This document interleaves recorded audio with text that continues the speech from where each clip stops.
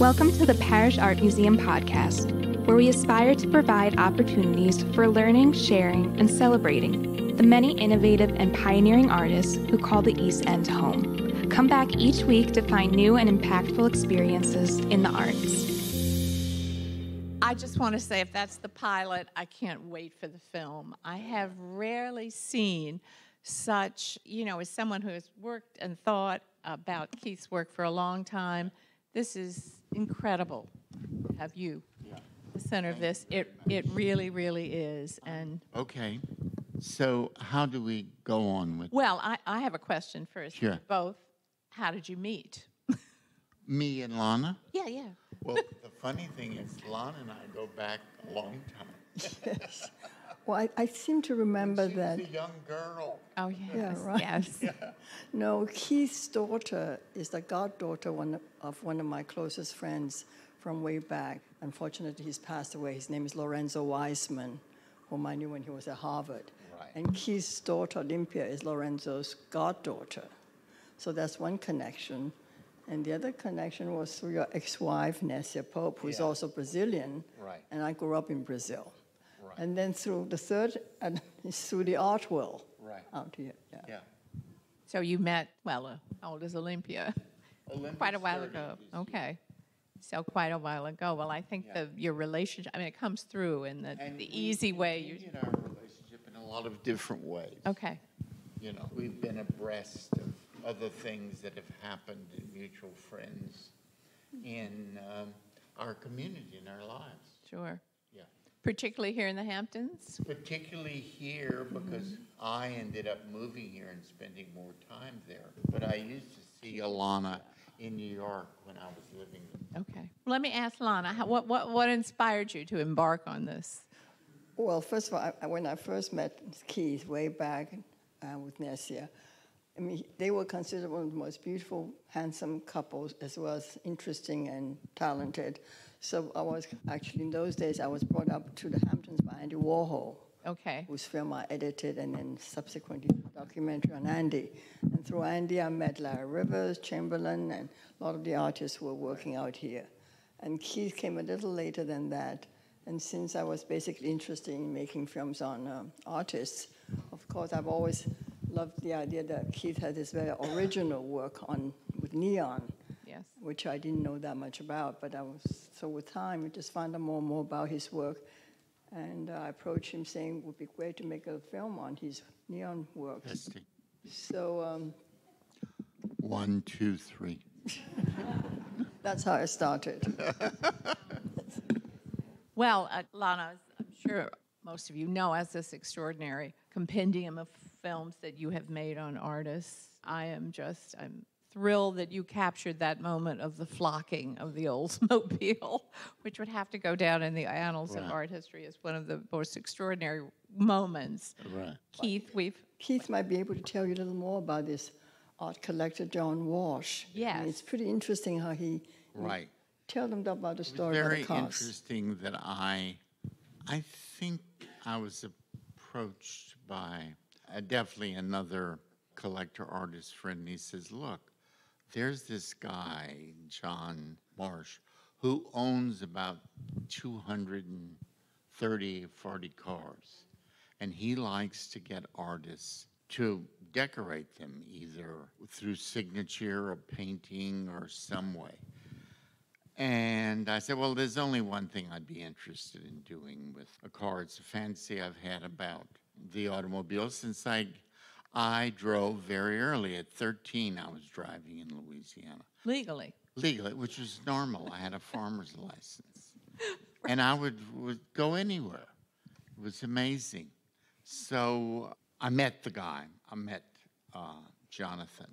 And we hit it off. And he understood. And I said, now look, since I left Louisiana in the late 60s, I still remember these wonderful old cars, like the old Oldsmobile and Buicks I loved. And my friends as kids, we drove them because we could drive at 13. And this provided a very different vision of not only the countryside, but of vision and movement and perception, which, was not there. I mean, I was at the Met the other day, and to see these paintings, before we saw those kinds of paintings, there was nothing to refer to. You're talking about the Delacroix. I'm talking about show. the Delacroix show. So Well, Lana's idea of wanting to do this was very environmentally progressive.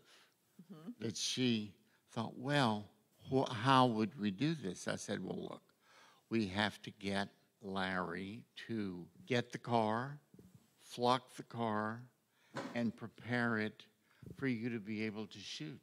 And it was on a moment's notice almost. We had to rush right, to the and this garage. is the collector, Larry Warsh. Yes. Yeah, Larry Warsh. And he is an Excuse me, eccentric. I thought it was John Wash. Yes, It's Larry. John or Larry? Larry. Larry. It's Larry Wash, Wash. not John Wash. Right, right. So that came about, and we got the old car, and through his body shop where he painted cars, we flocked the old car. Now, And- for those of us who might not know what flocking means, is everyone clear on that? Oh, see, good. I had to go to YouTube, so. Flocking is an old, really even 18th century material that was first used, I think, in France in the production of wallpaper and book publishing. It was, the French were always involved in printmaking and books and experimenting with new textiles and printing techniques. And it's from my trips to France that I noticed it being printed, because I had used it in a small way, printing or covering African art, which I collect mainly from Belgian collectors, or one collector in Munich, who were mother and son. So I developed an interest in the material, and as soon as I flocked a mask, it became the most mysterious and bizarre image. It looked like it came from outer space. And I thought, So- I've got to do more of these. Flocking is actually material that's sort of It's shredded red, shredded or pulverized, or you've seen little and it's boxes like you might have powder. with a sort of You buy a soft- bag of flocking, it's like a bag of gray powder. And it's shredded red, and it doesn't stick together. It has to stick to a sticky surface. Well, that's why the surface of the car felt like felt. Yes. Right. So when you look at the car or even touch the car, it looked like it was floating. Yeah. And this, what Lana kept coming on, that it's like a ghost image. It's like it's moving. And we flocked it, and then we realized, well, it needs light too. So I put neon light in the car, and all of a sudden, it just became this amazing, magical object, Right. which leaned very well to filmmaking. And you have written about those early Yes. days and 13, Right. and I don't know how Yeah. late you were allowed to stay out, but Right. you've written about driving back across Yeah. the bayou Yeah. and seeing the Right. juke joints with Yeah. the neon, and that impressed Yes, yes, which was quite amazing. So And- it all ties Yeah. in together with that. And my mother and her sisters, growing up with them, they were a very unique group of women at that particular era. They all had unique kinds of interests and positions. One of my aunts was a big funder of the leper colony. There was still leprosy in America in a lot of places. And leprosy in the end was cured by penicillin. But they had done research in Louisiana because we still have a marsupial, an earth bearer, and they thought the marsupial might offer the key to solving leprosy. In the end, it was not the marsupial, but in fact, it was penicillin, which altered all our lives. Yeah. Now, that particular leper colony was one that was sort of on a bend in the Yeah, in the river, Mississippi. right, in the Mississippi, and you would go, And because bodies my could be aunt carried. would yeah, insist yeah. on us going. Yeah. Says, we're going to the leper colony. And just, come on, Leprosy's been here since the beginning of time. Haven't you read your Bible? We're off to the leper colony. I have to bring them this material. I bring it every year. Stop it. So we drove to the leper colony. We get to the leper colony, and it's an old plantation, but the slave quarters of the leper colony had been renovated and beautifully fixed and became the leper colony. So we would go to the leper colony, sit down with the lepers, and my aunt would discuss what more they needed and that kind of stuff. And so this was, you know, an amazing thing with one of my aunts. My other aunt was a famous welder. She welded on the U-boats that went to Normandy. That's how she started, and later on she became a nurse. But each one, I had another aunt who ran a gambling casino. And I loved the gambling casino. Because you'd walk to the island and you'd Did it have to be offshore? It was offshore. Sure, because it wasn't legal onshore. Yeah, that's yeah. what I'm saying. And I had an aunt that did that. Yeah. You'd hear the machinery, like the roulette wheel going. And my aunt would run the roulette wheel. Her husband was literally could have been Stuart Granger. He looked like Stuart Granger. But my aunt's name was not Tootsie, as in the film Tootsie. Tootsie. She was called Tootsie in the French. Okay. And so we would go to the gambling casino as kids, and I would see the gambling setup, and I had watched them make this same setup as a kid because my teacher in Mamu made them. Wheels themselves? He made the wheels, the grafting. He was a school teacher who taught carpentry and who had worked in Morocco, and everybody was bilingual there, so he spoke French and English. Right. I think to complete this film, you need to go to There's a Mamu. whole documentary with all this background that Yeah. could come out or should come out.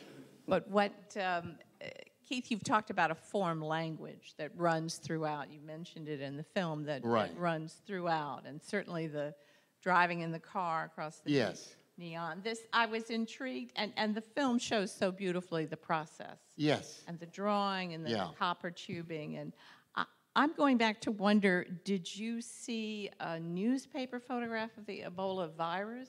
Did you see that image somewhere? It was in the paper at the time.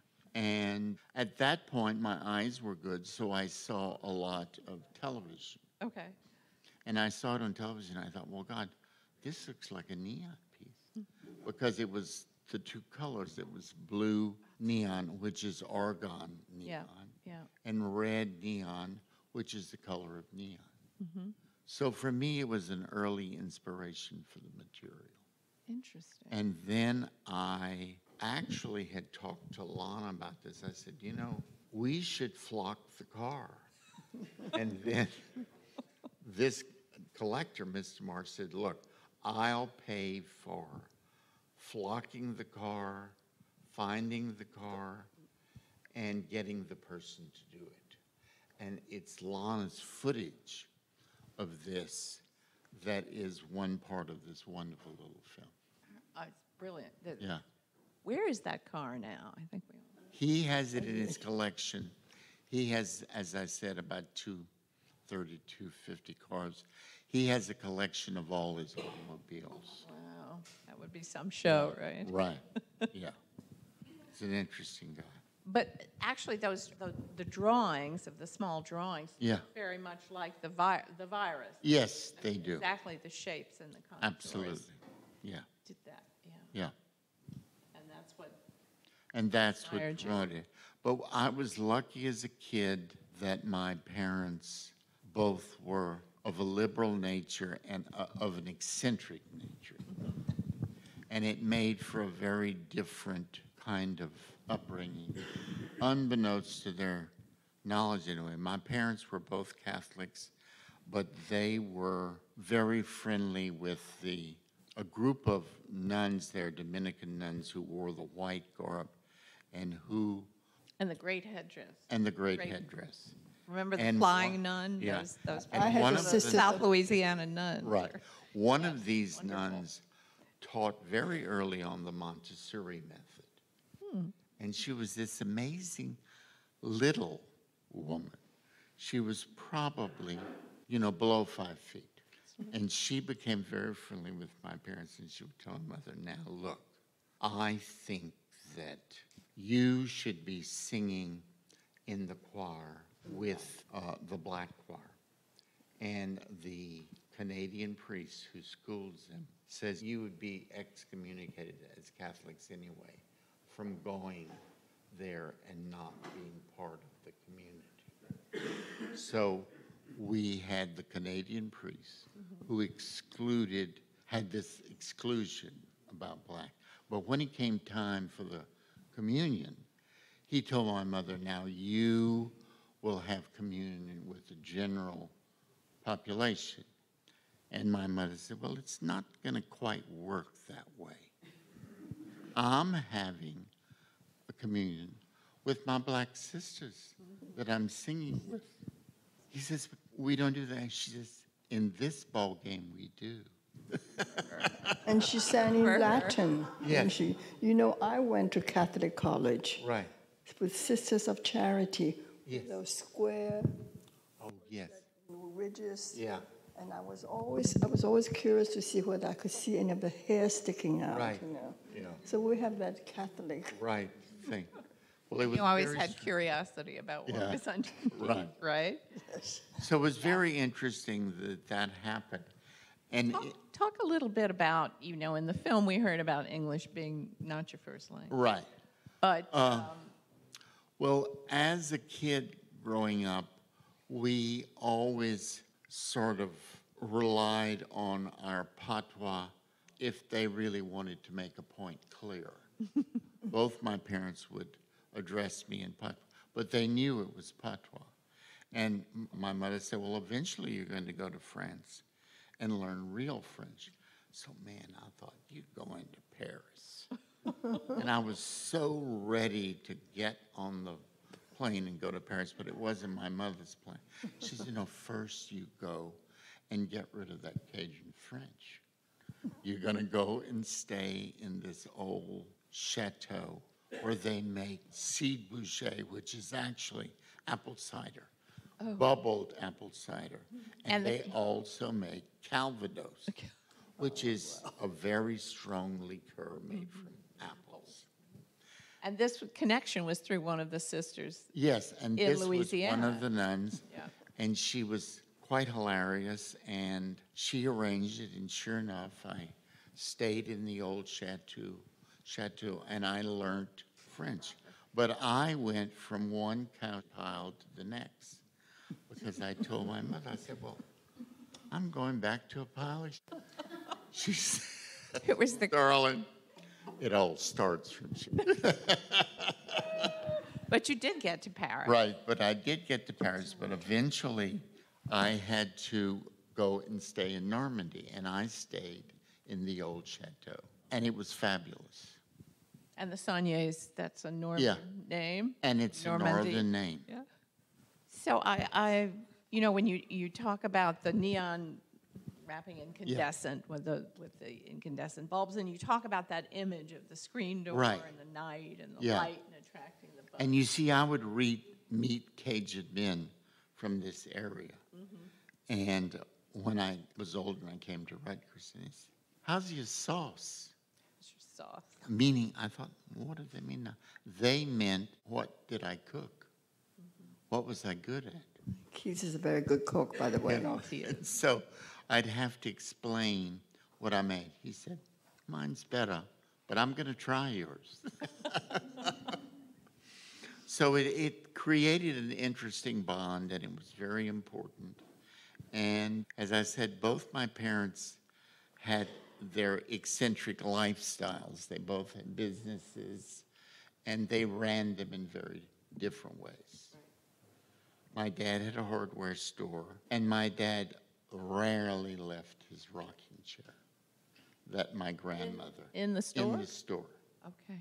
And at the bottom of the chair were just stacks of books, all kinds of books, because he read constantly. And someone would come in the store and they'd say, Joe, je veux, in the dialect, this screw, and these, and he'd say, third shelf to the right. Leave the money on the register. I'm busy. And this was how it was set up. And at the same time, my dad kept care of my Aunt Evangeline, who checked on the leprechaun. She had a son that had scarlet fever, and so he had the mentality of 6. Yeah. But my dad took him on as a kind of someone that he would look after during the day. And this guy, Bosco was his nickname, Bosco. He became this amazing pool sharp. And so people would come in to place bets and stuff on the pool game. So it became a very interesting sort of community that way. You talked about going back to Louisiana when your parents were ill. Well, they were starting to die then. Yeah. You know. But all the things you found there and then later incorporated, I think so, a couple of the pieces actually have pieces from the hardware store. You see, here. From the hardware store, and then from my mom had a flower business. She had a flower shop business. And she secretly loved politics. She really wanted to be a politician. She would have been a good one. Right. And so she had this thing with the mayor of the town. His name was Mr. Kazan. And Mr. Kazan ran the Kazan Hotel. You had a hotel? Yeah. We had a brick hotel in town. And so he would ask my mother, now look, are you coming to the town meeting as May Sonnier or May Ledoux? She says, no, it's going to be May Ledoux. We're dealing with here now. That was her maiden day. Yeah. Different story. She says, I want 2 lanes in town, no cows. We're tired of walking through cows. So you get rid of the 2 lanes, and I will build a youth center in the town. And both happened. She built a youth center for $1 a brick. And then, of course, the same mayor says, and who are you going to get to play at this? She said, well, you know, your kids and my kids are not going to dance to this white rock and roll. They're going to want Clifton Sonnier and his sister to sing. So we're going to have them sing. Is that? But he says they're black. She says, black schmack. We are going to have them. And they did sing. And it was fabulous. The youth center was a great hit. And they built it for 50 cents a brick. And where Clifton lived was really only 20 miles away. He lived in Opelousas. And his music was famous through the world. It was called Zydeco music. Zydeco. Yeah. Became famous. And they became pals. And she told him about the incident and everything. And it became a working kind of relationship. It was very interesting. And that's when Lana picked up on it. She says, well, we have to have footage of the flocking of the car. Brilliant. And that's how this all started. But I have a question. You know, your earlier works, Keith, when we're fabrics and gauzy fabrics and strings. And so how did that transition from those kind of works to the neon? Well, when I was first in New York, I wanted to make something with neon, and the big neon companies would not deal with me. They would say, we'll deal with the company who's dealing with us, but we won't deal with an individual artist. So I had found in the Yellow Pages, a neon man in Harlem, a black man. And I called him up and I said, look, I want to build a piece of neon that's the shape of a half moon. Into the fabric. Yeah. And he says, good. When do you want me to start? And so Right away. I went up and saw him, and he built it was like just a half circle of neon. That's a piece we saw in the film, yeah. Yes. And that was shown at the what Pace Gallery. started the idea of flocking the car. Was having this shape. Come around the circle, Yeah. yeah. And there's a limited palette in neon, I would say. Yes. It's not infinite. Yes. Yes. And then Because I of built. the gas. Yeah. Neon is Yeah. what color, And neon is. actually? Well, there's a second thing. Neon is trapped gas. Red neon is neon. Blue neon is called argon. Argon. And that's another gas. And it's a combination of these two. And in the Ebola virus, there are two colors of light, and they're red and blue.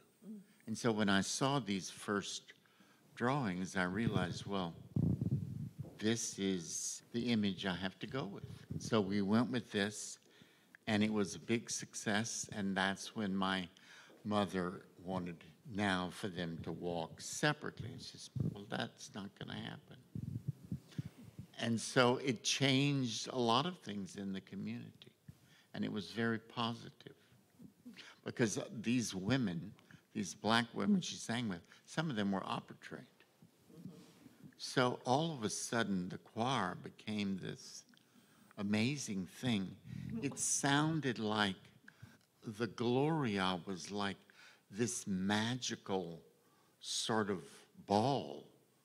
And that's what led to me talking to Lana about this and us deciding to do. Well, we are hoping that we can continue. Yeah, right. That's, So to make a more full documentary. and we haven't even gotten to the aunt that ran the movie theater. But Right, right.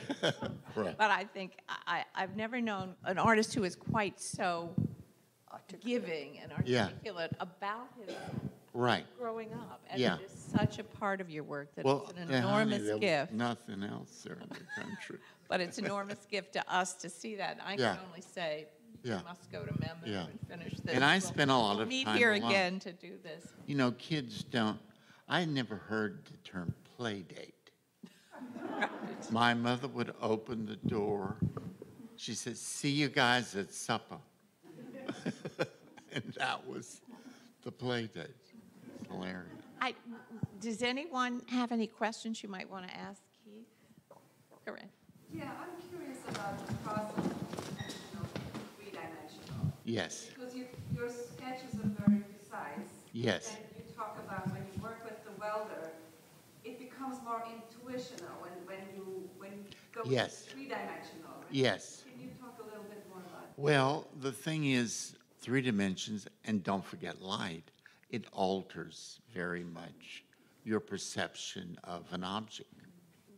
It starts right there. Your perception of seeing is different. And having the neon in the flock car all of a sudden gave it this amazing, mystical, ghost-like look, which Lana looked and she says, well, this, we have to have this. And that was how the film, I think, one of the concepts of the film began. And to this day, I'm still very happy with it. So, Here's a yeah. question over here. Good evening, Mr. Sonnier. Good evening. My dad's from Louisiana. Good. We're in a little town called Winfield that probably may. Oh, I know Winfield, yeah. So I have to ask, how's your sauce? My sauce is actually pretty good. I'll bet it is.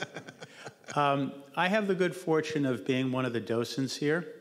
And our education and training for your exhibit was really wonderful. Wonderful. And I understand that when you were at Rutgers Yes, pursuing your MFA, yes, the faculty included Roy Lichtenstein, Yes. Robert Morris, and sometimes Yoko Ono. yes. Could you tell us how a faculty like that inspired your work and may have directed you towards the sculpture that you've created? Well, first of all, in Yoko's case, Yoko was a member of Fluxus. And Fluxus is an artist group that was very popular at Rutgers because our head of the sculpture department, Robert Watts, was a member of Fluxus. And the Fluxus artists were constantly at Rutgers. These were the artists who promoted early happenings and early art and people and poetry-related events. And that's how that happened. And I met Yoko as someone who was participating in some of the events of the artists studying under Robert Watts, who was also a member of Fluxus. Fluxus was very important in the East at that point for many young artists as well as teachers. Yeah. And also at Rutgers, then, you worked with a professor of African art. Yes. And then I also had in those days, you could still have a fellowship going to teach at an art school. Mm-hmm. And I had to assist a professor when I was going to Rutgers. And I was assigned a professor who taught African art. And I met with him and I said, look, I don't know anything about African art. He says, oh, that's easy. First of all, we have the best slide collection on the East Coast. And I have the best music collection of African art. So you're going to start your class by showing the portraits of African tribes. And you're going to also... With the music? You're going to play the music. Yeah. And this young man happened to be Sidney Janis's son, and who was also connected to the art world. And I just lucked out. And I said, Sidney, this is what you're going to do. You play the music, you show the slides, and by the end of the class, you're going to know a lot about African art. Well, I did this, and my classes were overloaded. They were just, and he says, you see what I told you? You talk like you're an artist, and you talk like being an artist making work, and that's your job. And so it made for a wonderful situation, and we're still friends. So it was a wonderful learning process. Are there any other questions? I just think, Lana, we're going to all meet a year from now, maybe. How much time do you need to? We need much more time and funding. Yeah. Funding. We'll do it. One more question, Nathan. Wasn't leprosy contagious? Oh, yes. Leprosy was contagious until penicillin. We had leprosy all the way up and down the East Coast. They had it on the West Coast. It was something that the culture lived with since biblical times. So it was around. It's only through penicillin that leprosy has been killed. And they always assumed in Louisiana that because we had the marsupial, and it's earth-boring, that the marsupial might offer the key to solving leprosy, but it in fact was penicillin. Pick up everyone that had leprosy and kind of isolated them? Oh, lepers were put in boxcars, in trains, and shipped down to the leper colony and left in the boxcar. And then they were finally moved into the leper colony buildings, and the boxcars were burned. Mm-hmm. So you were allowed to visit? Yes.